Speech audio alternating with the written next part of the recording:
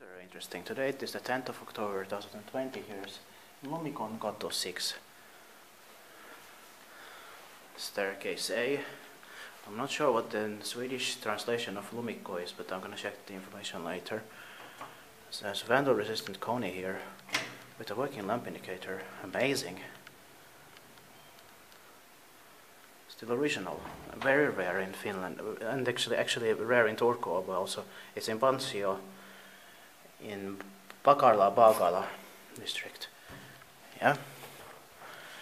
The capacity is 4 persons or 320 grams, 8 floors, and I think this residential building has 2 staircases. I don't know if it has any.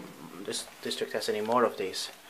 We'll see. It was built in 1968 actually, and then it got upgraded probably in the early 1980s with these buttons. Probably used to have pop out before. The serial number is H16324. Oh, and it sounds like the machine is still original. Wow. A pretty strange find. Vandal resistant fixtures. Of course it might have been also upgraded any time during the 1980s. It's going to be inspected in next year, 2021.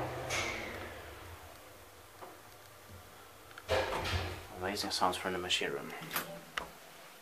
I don't know if it has memory though.